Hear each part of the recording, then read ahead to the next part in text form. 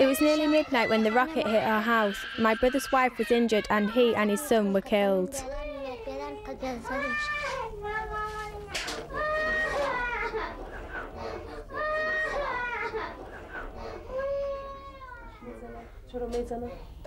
The rocket came from the Taliban. I don't know why.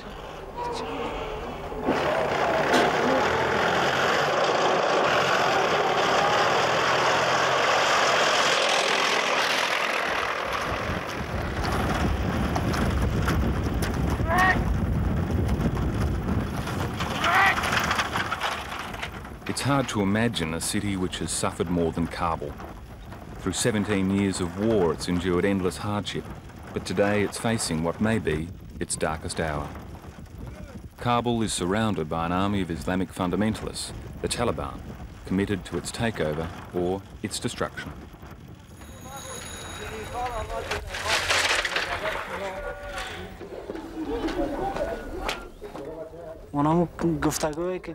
They didn't keep their word. They said they'd target military areas, but now they fire at civilians. The rockets have been falling in this area, one just here. They're hitting a lot of houses. We thought the Taliban were good people, real Muslims. They're not the people that they seem.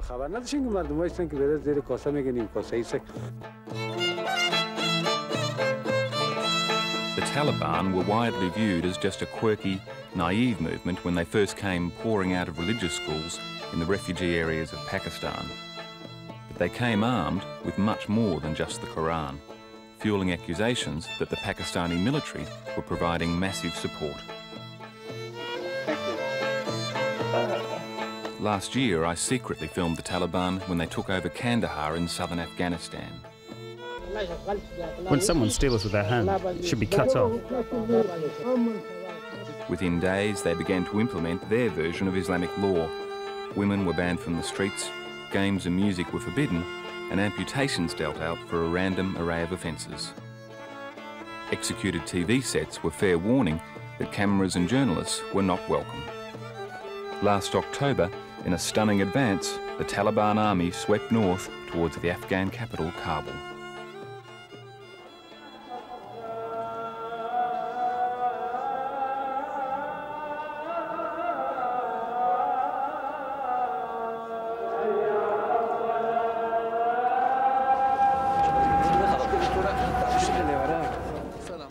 The city's last line of defence now lies with this man. Ahmad Shah Massoud, the Mujahideen commander whose reputation reached almost legendary status in the war against the Russians.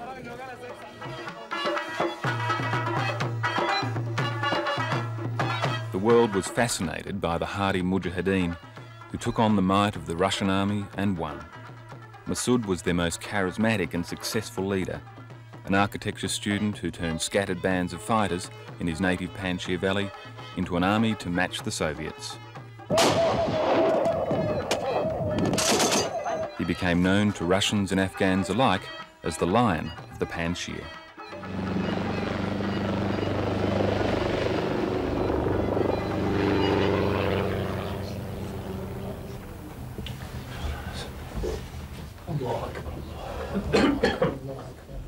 I was given rare access to Massoud as he prepares for the battle of his life. To the Taliban, the moderate Islamic state which Massoud fought for and now defends is simply not Islamic enough. The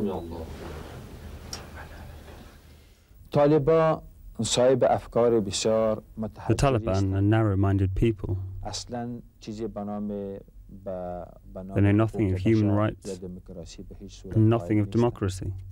They don't accept any rights for women. In the provinces where they have taken power, they have closed the girls' schools, closed the cinemas, and smashed television sets. They even stopped ordinary games like football and volleyball. They claim these things are not Islamic. Without any real court or hearing, they've started to cut off people's hands and feet.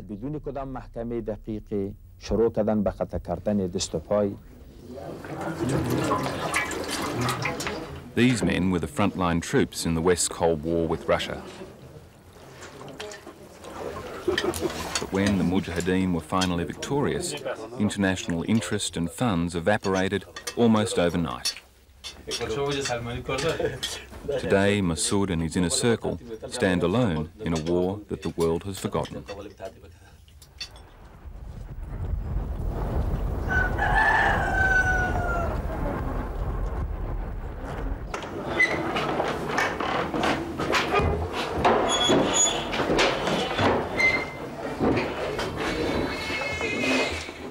Here it is the difficulties of that from here that we got flap to bring here. Yeah. And we have people getting injured in the marketplace, trying to do shopping, trying to find something to eat. Just a normal, what we would call a normal life. Go out of your house, go shopping, take your bicycle, go to school. And a rocket can hit at any moment. The rocket came and hit the wall, and all the pieces hit me.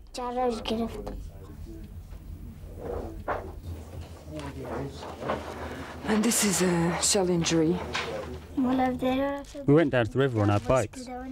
There were 3 of us. I was sitting beside the river when the shell landed. Most of the roads are closed, no supplies are coming in. People have a very hard time, so they send out their kids to find whatever they can find to heat, to cook, or maybe to sell, and that they step on mines. I went with the other ladies to cut some twigs for the fire. As I hit the bush, it just exploded. I was thrown a long way.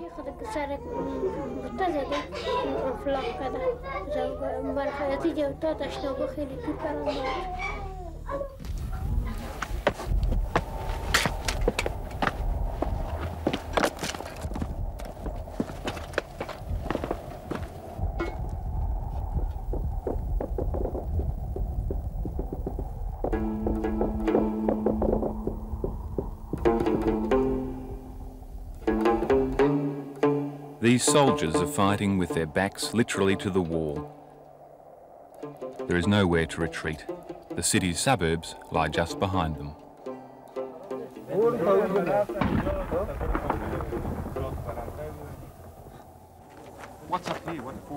The bitterly cold winter, with temperatures as low as -20, slowed down the Taliban ground assault that has given Massoud's troops an opportunity to dig into camps around the city.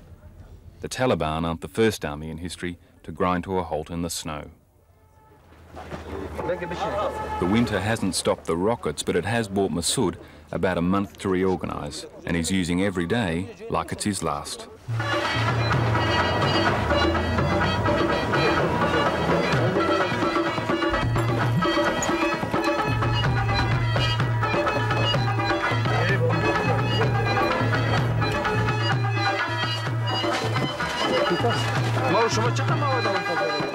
Massoud is charging from front to front for endless meetings with his commanders, preparing for the coming onslaught with ever-dwindling resources.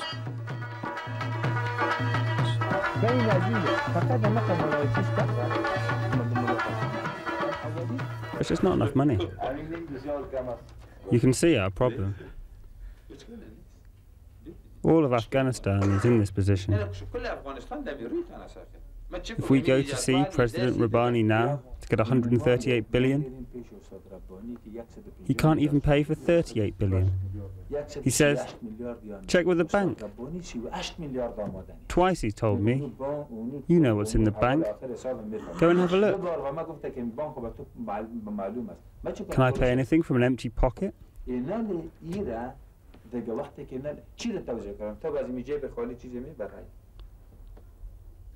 As long as the government can stand on its feet, we'll be with you. When your enemy is defeated, your name will be in history and your reward will be with God. We'll work without wages.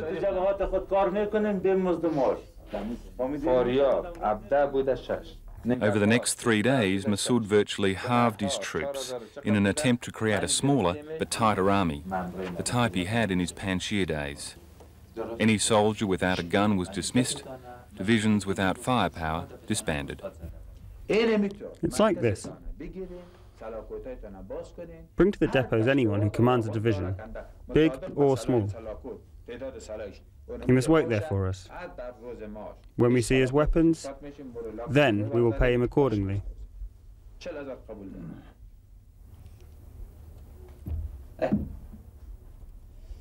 I'm a generous person.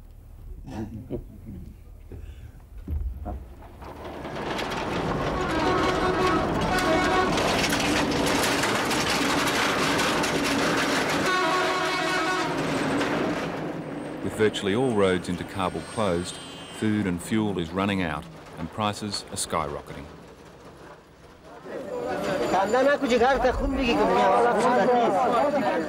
Even to a person lucky enough to have a job, this flour may as well be gold dust. Go to Makwaruin, my brother. 11 people poisoned themselves there. They took rat poison. The baker refused the man some bread on credit. He went home and poisoned his children, and then himself. 11 people in one home.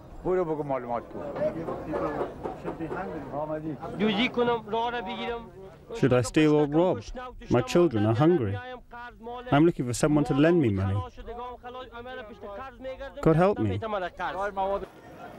What we're seeing here clearly is, a city of 1 million people or more starving to death. I mean, there's no electricity, there's no water, there's no sewerage.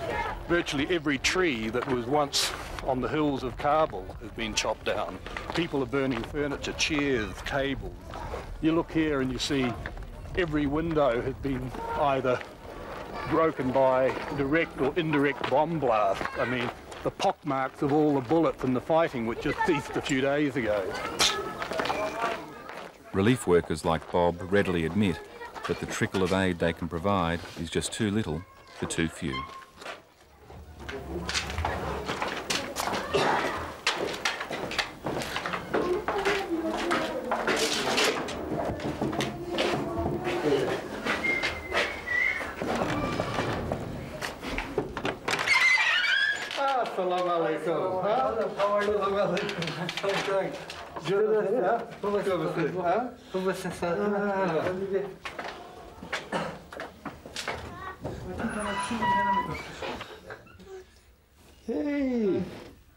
Hey, tell him a boy.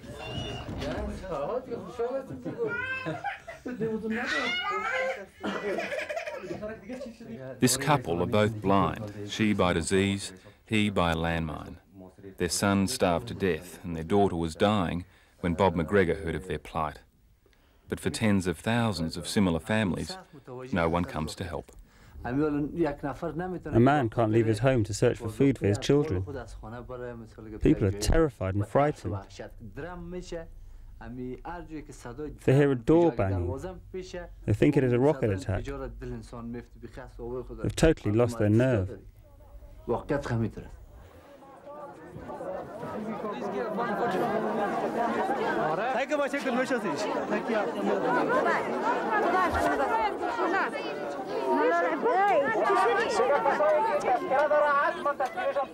There's more than 1 million people in Kabul, and aid groups estimate that up to half of them are on the starvation line.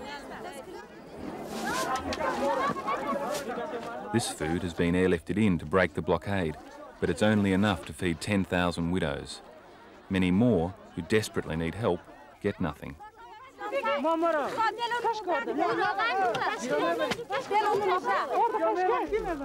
They don't call the names of the poor people. We're not on the list. I swear by God, she has nothing to eat. My children are hungry. I've no fuel to warm us. Go to my home and see. I'm blind. My family depends on me. Our home is freezing. We have no fuel, nothing. My husband is very weak.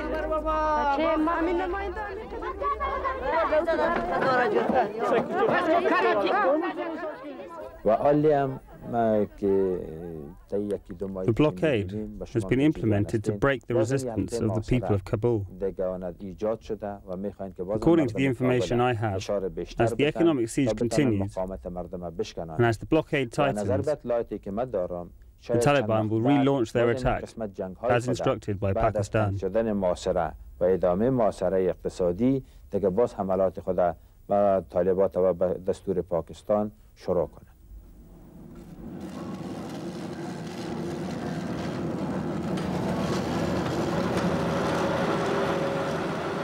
Locked off from the world and without any major allies, Massoud is scrambling to rearm within the next few weeks.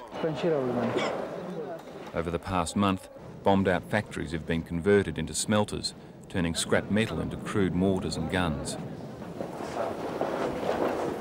Bits and pieces from wrecked planes, bikes and cars are putting rusting Russian tanks back on the road. Another chapter in the Afghan tragedy is about to begin. The government will help you with some arms. Raise 1,000 men from each of your provinces. You'll have 1 month. You'll have 1 month to prepare your commanders and arrange your base. In 1 month, your men should be ready to attack.